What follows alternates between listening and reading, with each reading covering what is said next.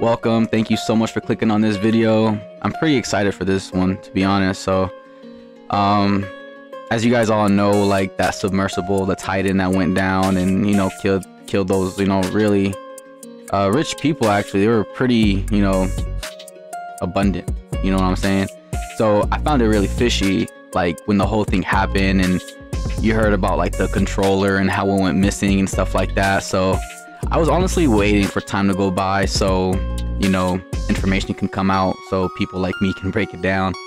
But yeah, let's just move on. So I got help from this amazing video from Jason Herbert. His YouTube channel is pretty nice because he pretty much does what I want to do, just like break down things and in a very like simple way, because when things happen, there's so many things could go wrong, but we try to emphasize the simple things that could have been prevented.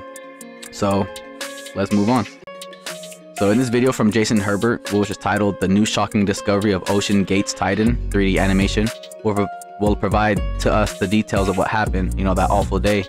And I'm sure we all want to know what happened, and we want to know like what went wrong and stuff like that. So in this video, we will focus on the design and the functions of Ocean Gate's Titan. And he pretty much said that after we have a clear understanding of like the functions, we can look into the history of the Titan submersible's shortcomings.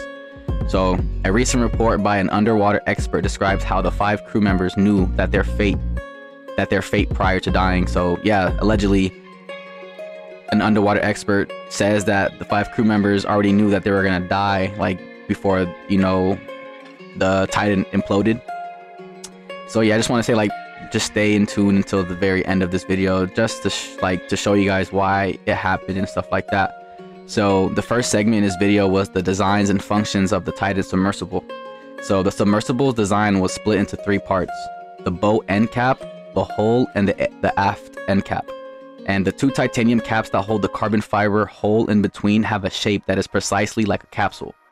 The triple purpose bow end cap features plexiglass viewports for external scenery, and it also serves as both a hatchway to enter the submersible and a restroom. That's pretty cool, like how they have all this stuff in one small little thing, right? So moving on. So there's just enough space in the hull for the pilot and 4 passengers. There's no one on the aft end cap, and other electronics and recycled oxygen are stored outside of it. So, and it's like a lot of stuff in this little small submersible. It's crazy. And this landing frame has weights also attached to it, and these weights aid in descending more successfully. And also to lighten the load, you can release the ones that are hanging, which facilitates resurfacing with little thrusting force.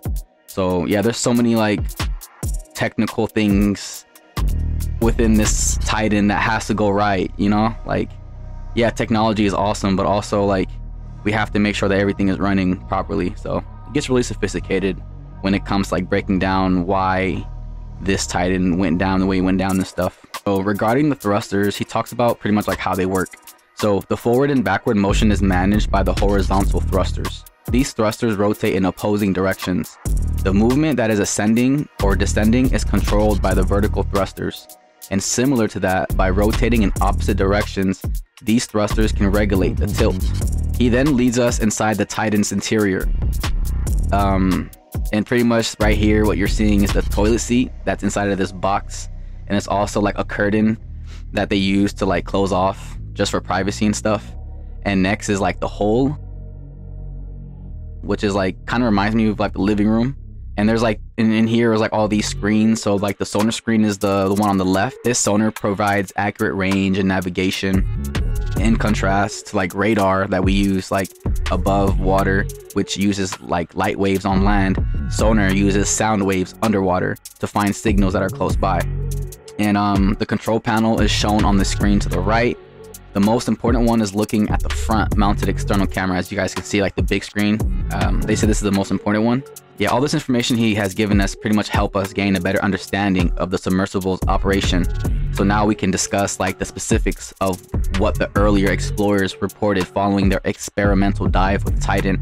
So yeah, there was supposedly a lot of people that were already indicating a lot of issues with the submersible, and still like it was ignored. So the next segment is the experimental dives. So all this is before the tragedy, of course. So the New York Post reported that a report from the 2022 document team stated that Scott Griffith, the former Titan submersible pilot, lost control of the craft when the thrusters malfunctioned during their experiment. Only 300 meters from the Titanic, the 5 crew members were in a terrifying situation and were panicking. It is purported that an incorrect installation of one of the thrusters resulted in one thruster pushing the sub in one direction while the other propelled it in the opposite direction. So fortunately, after a few hours, the crew members were able to reprogram the controller and resolve the propulsion problem. The reason why I'm laughing is because, yeah, that's the reason why they said the submersible imploded, because they didn't have a controller to like fix it and whatnot, and everybody was making those memes with the controller and stuff. It was crazy. So moving on, they then proceeded to investigate the Titanic. The CEO of OceanGate, Stockton Rush, dismissed the documentary's crew's worries about the thrusters when they came ashore, telling them that nearly every deep sea sub makes a noise at some point. I would have been so salty if he would have told me that. I'm like, really? You know? It just shows you that people don't... I don't know, maybe there's a reason why he's saying that. Maybe he knew there was something wrong with it and he didn't care, or maybe he just really assumed there was nothing wrong with it. But still, like, you know, lack of responsibility. So let's travel back in time to 2021. Brian Weed, Rush, and his associates take a Titanic test dive.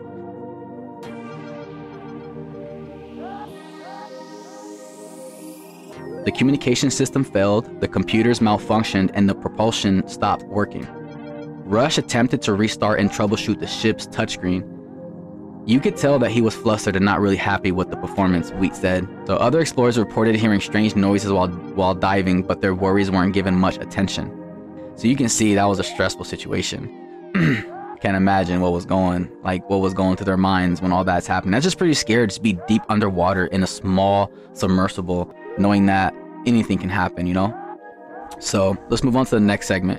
Jose Luis Martin's theory. So this theory is pretty interesting. This is pretty much what they believe happened to them. So as you may have already be aware, Titan was experiencing similar problems over the years, which I pretty much discussed to you guys. And according to recent reports from Mir, which is I think like a news article place or like a website, the 5 individuals who perished on board most likely realized their fate 48 to 71 seconds prior to the implosion. And just to let you guys know, if you guys don't know what implosion is, it's pretty much when it's like a crazy explosion. That's what happened to them, like with all the pressure. Like implosion literally is just so quick, and it's just a combination of pressure and all these mixture of other things, and it's something you don't want to be in. And I'm going to show you guys how the implosion looks like very soon. So this is the conclusion reached by Spanish engineer and underwater specialist Jose Luis Martin, who pretty much said in his report that the Titan was experiencing an electrical malfunction. So that's pretty scary as well. Electrical malfunction inside of a submersible that needs electricity to function. Crazy. An electrical malfunction during the Titan's controlled submersion must have prevented the craft from propulsion. The 440 kilograms or the 881 pounds of passengers at the porthole caused the submersible to become unbalanced, causing the Titan to shift positions and fall vertically like an arrow. The pilot was unable to descend weights and surface by pulling the emergency lever. Furthermore, it is immobile due to damage to its control and safety mechanisms. The hull would have experienced a sharp rise in underwater pressure as it descended to the ocean's depths. Following those 48 seconds or 1 minute, there is an implosion and an immediate unexpected death, as you guys seen here. And I'm also going to show you another video right now, just a separate video of just more details of how it looks like being inside of a submersible when it implodes. Here it is.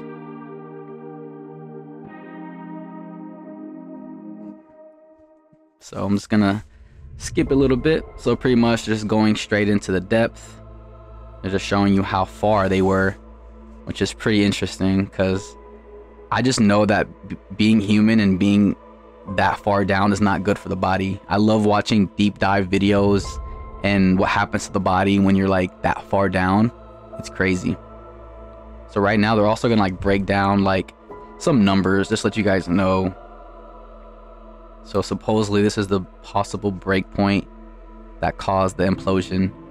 And they also said that everything is so instant that like they didn't feel anything. They said like as soon as the like the implosion happened, like they said, like lights out. So they said for people not to worry that they were like suffering and stuff like that. So these are the numbers. I'm not really good with breaking down these numbers, but maybe someone knows this stuff. So this is real time of the implosion. So fast you can barely see it.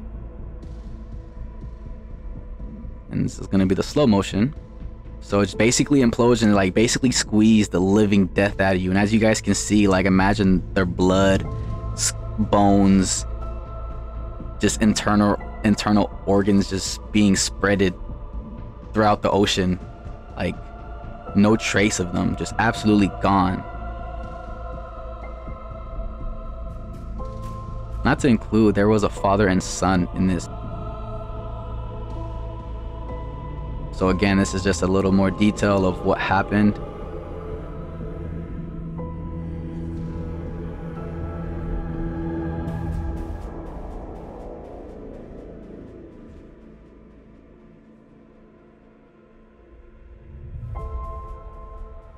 It's crazy. I just can't imagine being inside of there when that happens. Like, I just can't imagine. So yeah, I'm gonna pretty much cut it there. So that's pretty much what happens. So the Coast Guards like discovered the debris, which they estimated to be 485 meters from the Titanic. And the next segment that, you know, this person put in the documentary was like the latest news, like today. So the most recent details that might have caused this implosion have been made public on Mir. Rather than being positioned on board, the Titan was tied to the parent ship and hauled out to sea for 3 days.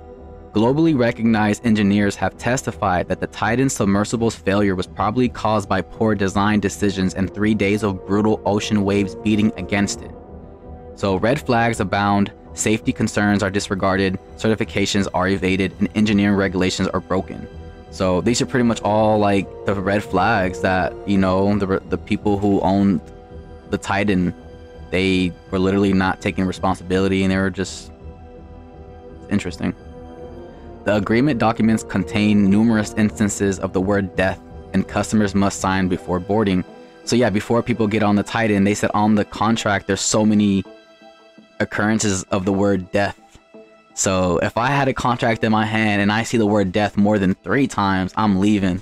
But they said it was like spread throughout the contract, so it's just really fishy, you know. Well, of course it's fishy, you're going deep within the ocean. I guess they have to do that for, you know, not like to be liable and stuff like that, but it's just like, why would you want to do it? Is it worth it, you know?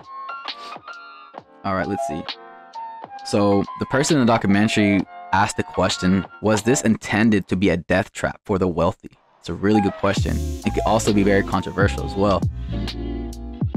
So yeah, pretty much Fox reports that federal investigators believe it may take up to 18 months to ascertain the case of Titan's implosion. So yeah, that's pretty much it, guys. I don't think this case will ever be solved, to be honest. But yeah, it's just very unfortunate for these people to go through that. And yeah, thank you guys so much for watching this video, and hope to see y'all again next time.